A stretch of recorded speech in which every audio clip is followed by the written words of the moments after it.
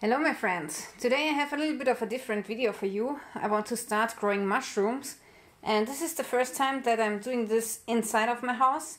I have successfully done it a couple of years ago on logs in the forest, but I thought that it would be awesome to grow some mushrooms right inside of my house. Okay, so first of all we need the mushrooms, and I have skipped a couple of steps by buying some mycelium bags which are already shortly before fruiting.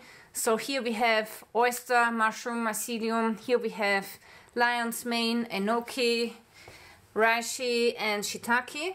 And then I also got a little bit of equipment for mushroom growing at the inside, and I'm going to make myself a still air box out of this container, and also I'm going to make myself a growing room in this container here. Alright, so first of all I want to install a small ventilator. This one has 5 volts, and it's important that you get fresh air inside of your growing chamber because mushrooms need oxygen. They breathe it like we do, and also they breathe out CO2, so we also have to make some holes so that the air can escape from the growing chamber as well. So first I want to find out what kind of diameter this is. I think it's 4 centimeters. Alright, so I found a drill bit that works for this piece. It has about the same diameter as the circle in this device.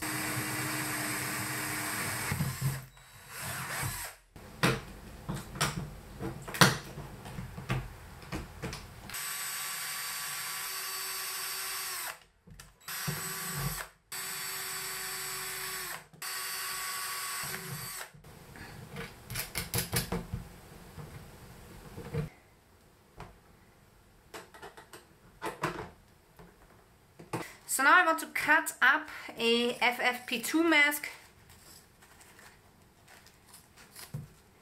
Yeah, I want to use it to cover the fan, because otherwise it will pull in all kinds of germs.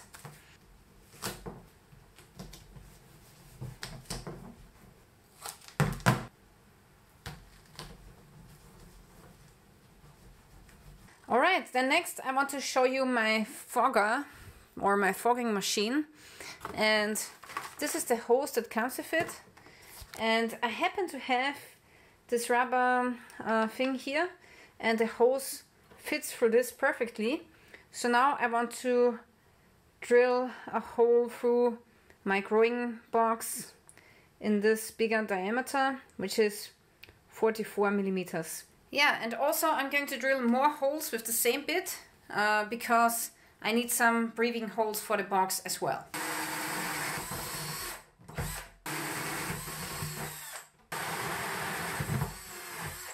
Alright, so this is how the plastic container is going to stand in the room, and I've cut a hole into the side here because this is where the fogger is going to be. And now I'm going to insert this insulation thing, and this is where the hose of the fogger comes through.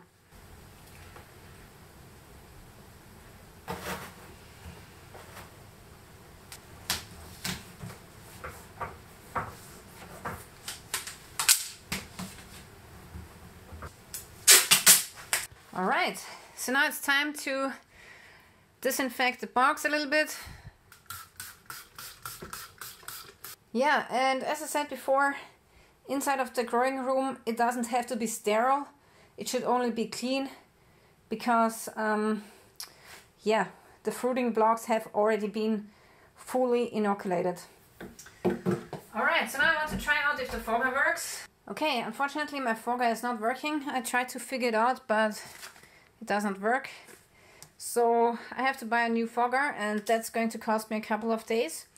But it doesn't matter, because instead of a fogger you can use a spray can instead to keep your mushroom blocks moist. So in the meantime I will order a new fogger, and in the next couple of days I'm going to spray my mushrooms with a normal spray bottle with water. Alright, so before I take my mycelium blocks and put them into the growing chamber, I first want to make myself a still air box, and then I want to open up the mycelium blocks inside of this still air box, and I want to inoculate these sterile agar dishes here, which I bought from Amazon. And this way I'm hoping that I can get a clean culture from each of these mushrooms.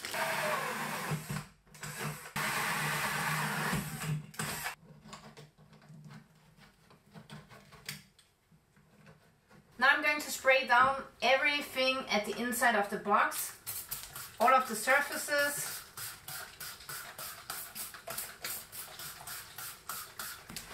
I wipe out the excess alcohol. We are going to disinfect the agar dish. Then I'm going to spray the oyster mushroom kit and the scalpel. Okay, now let's start working. And I'm going to cut open the bag. And I take out a little bit of mycelium, the white stuff. And I throw it into the agar. I'll close the agar plate. And now I need to seal it with parafilm. And with the parafilm you enable that the mycelium can breathe. Okay, that's it. Now we got our first agar plate. This is oyster. And today is the 5th of October. Okay, next I'm taking out the mushroom out of the still air chamber, and I've already made an incision here, and the oyster mushrooms, they don't need such a big hole actually, so I don't want to cut it open more, but what I want to do is I want to fold down the bag like this so that it's a little bit more like tight. Because I only want that the mushrooms come out here at this spot and not at the side where the bag is loose.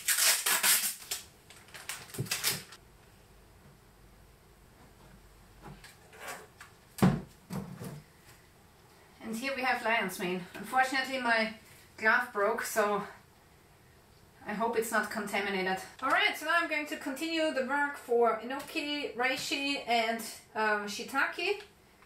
First I'm going to take a sample for my agar jars, and then I'm going to throw the bags into the growing chamber. Okay, I'm done with the work. So I have inoculated all my agar jars, and I hope that I did a clean work, so I hope that they are not contaminated. We will see in a few days. Yeah, and then I put all of the bags inside of the growing chamber, and yeah, one of the shiitake blocks did not fit the growing chamber anymore, so I'm going to plant it in my garden, which is also possible. And I completely cut off the top of the shiitake, because shiitake, they don't really need a bag around when fruiting. And this is the reishi, by the way. It's already making some fruit, which is nice.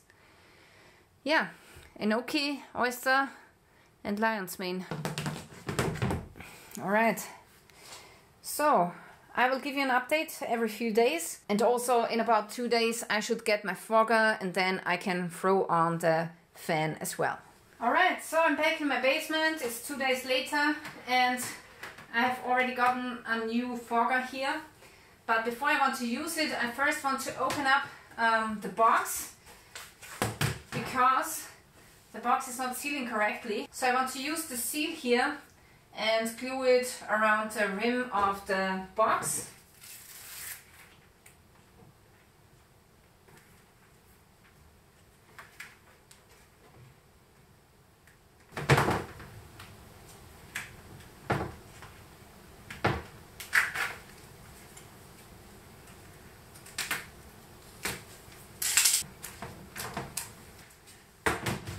It will never seal 100%, but there's no need to. The fan is working, so it's pressing in air. And now let's see if the new fogger is working. So I already have put the pipe through the inlet, and now let's switch it on. Inside it's working. Okay, now the problem is that I can't let the fogger and the ventilator run all of the time, because then we would have too much of moisture inside of the box. So I bought this device here, which is measuring the humidity inside of the box, and it also can control the humidity. Okay, it says it has 81 or 82% of humidity inside of here right now. So we are going to set it to 90%, because that's the perfect humidity for mushrooms, for most mushrooms. Now the next thing is the temperature inside of this room. So right now it's like 21 degrees. That's a little bit warm, so I would like to get it cooler. Let's check what the mushrooms need. So for the lion's mane, you want to have a fruiting temperature in between 10 and 20 degrees. Then next we have Shitake. It's also 10 to 20 degrees Celsius. Then we have oyster mushroom, 10 to 20 degrees Celsius, 90% humidity. Then we got enoki, and this needs to be colder, 7 to 18 degrees Celsius. And then the reishi. Ooh, here you need between 20 and 28 degrees Celsius and 90% of humidity. Okay, so what am I going to do now? Okay, here's the plan. I'm going to take out the enoki mushroom, because I know that it's growing outside, and right now it's October, and it's going to get the temperature outside, which is between 7 and 18 degrees Celsius. And I'm going to bury this mushroom in my garden. And I also have to take out the reishi mushroom, and I will let it fruit in my office, which has about 25 degrees Celsius or 24, so the reishi should be fine. Now let's take out the enoki block. Okay.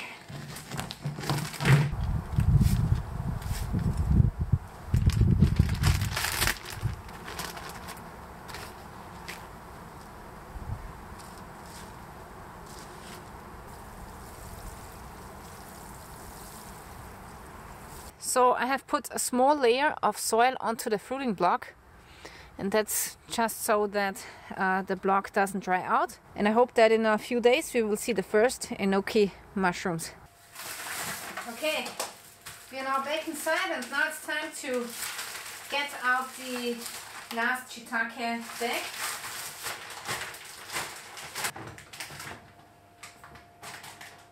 So last but not least, I want to take a look at my agar jars that I did 2 days ago. So here the reishi does not really have mycelium growth. I think I also have to take it to a warmer room. The enoki has a little bit of growth. Shiitake the same. Oyster, ooh. Yeah, it also has some growth. Lion's mane, So for mycelium growth, most of the mushrooms need a warmer room, so I'm going to take these agar jars into my office as well. Okay, it's a couple of days later now, and as you can see, I have changed my setup a little bit. So now I have plugged in the fan separately without using the humidity controller, because I need the fan to run all of the time so that enough of fresh air gets into the tub. Yeah, everything else works great. So now, as you can see, the shiitake mushrooms have grown quite a bit, and the temperature inside is now 19 degrees Celsius, which is perfect. And I've taken out the lion's mane and the blue oyster because they would not pin. So here they are. And outside tonight it was really cold, so now it's time to take them back inside. Okay, apparently it has worked. So here you can see the first mushrooms growing. Okay, so I have put the lion's mane back inside into the chamber, and this is the blue oyster, and I think we can see some pinning here finally. Now the thing is, I did a little bit of more research about the blue oyster mushroom, and it won't grow very well inside of this box here because it needs more fresh air. So inside of this small box with only a small fan, you will have a lot of CO2 accumulating, and that's not good for the blue oyster mushroom, because then it will make very thick stems and small caps, which is not desirable.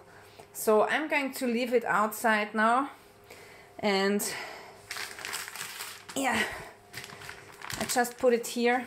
I will spray it every now and then with a spray bottle to keep it moist. Alright my friends, so now it's about 1 day later, and as you can see I have taken out the oyster mushrooms, and actually you can grow them like this, or you can grow them sideways, and I think I'm going to grow them sideways because I think they look much more beautiful if they come out at the side. And every now and then, when I think about it, I come down into my basement and spray the mushrooms like this. So now let's take a look inside of the box and harvest some shiitake. The shiitakes are doing really good, and now I want to harvest a couple of them for eating, because today we are going to eat an Asian dish. It's unbelievable how fast they grew.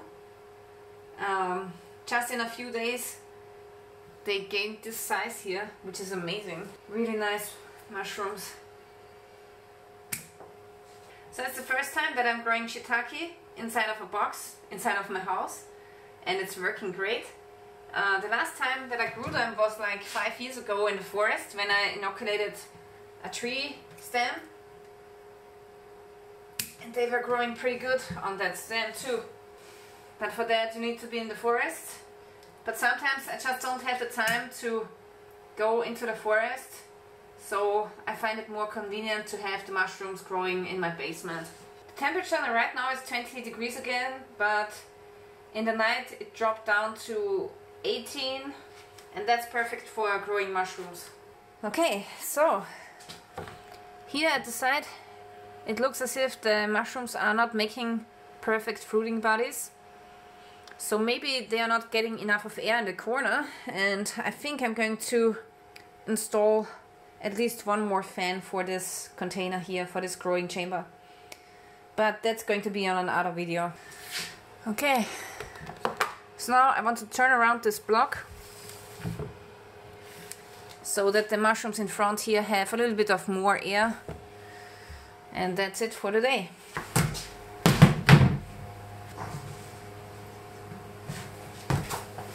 Alright, so before I want to end the video, I want to show you the reishi mushroom again and my agar jars. So the enoki mushroom is doing really good in the agar jar. It has grown quite a lot. This is the reishi, the oyster, and the lion's mane. Hasn't done much, but I'm sure it will grow soon. Yeah. And this is the reishi mushroom. Not a lot of growth here, but that's normal because this mushroom is growing pretty slowly. So I think it will take like 1.5 months until this is done. But hey, at least I already have one antler growing, so that's not too bad. Okay, so this is it. Thank you for watching, guys. If you want to see more mushroom growing videos, then make sure that you are subscribing to my channel. Stay tuned till next time.